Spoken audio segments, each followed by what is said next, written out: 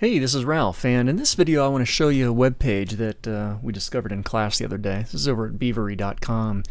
And in particular, we thought their navigation menu was pretty cool. So they've got a small horizontal-oriented menu, and the active page is indicated with this little graphic, this little cloud image. And as I move the mouse over different menu items, the cloud will slide over, reposition itself to that active menu item. And if I move my mouse away, the cloud graphic moves back to indicate the active page that we're on. So for instance, if I was on the info page, that page is marked with the cloud. Now I can still mouse over these other items, but as soon as I move my mouse away, the marker goes back to the active page. And we thought that was pretty cool. Now they're actually using some JavaScript, looks like a little jQuery to make this, but I was wondering, I think there's a pure CSS way to create this. So I made a little mock-up for myself, and here's my version of it. This is pure CSS, and I've got my 5-item navigation menu, unordered list, horizontal navigation menu created from an unordered list. And the active page, or the current page, is marked with a visual aid and also a border color. If I mouse over another menu item, my little indicator follows along. And if I move my mouse away, it jumps back to the active page. And of course, I can click on an active page and my dot changes or my disk changes there. So I can always keep track of where my active page is. So that's my pure CSS version. Now I'm not going to show you how I did this in the video yet, so this video is kind of an open challenge for you to create, and if you're one of my students in the Advanced Web Development class, this will be an extra credit activity. Otherwise, just push yourself and see if you can create this.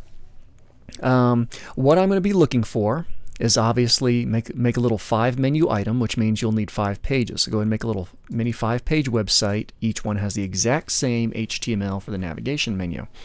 And I'm using one external CSS to control this. What I want to see is that the active page has this little visual indicator. You can use a disk like I did. It's simply a div square with border radius to make it circle shaped, or you could use a graphic if you're so inclined.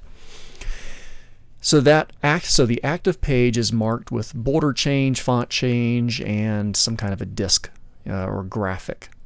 If I mouse over another menu item, that visual indicator slides over to follow where my mouse is indicating as such. And if I click and activate that menu item, that kind of locks in my visual indicator. One of the really subtle things I'm going to look for is as the user moves their mouse slowly in between 2 horizontal elements. I do not want to see the disk or indicator jump away to the active page. See, it's still over in my item 2, and I slowly, and then pretty soon it'll jump over into item 3. But it doesn't jump all the way back to whatever the active page happens to be.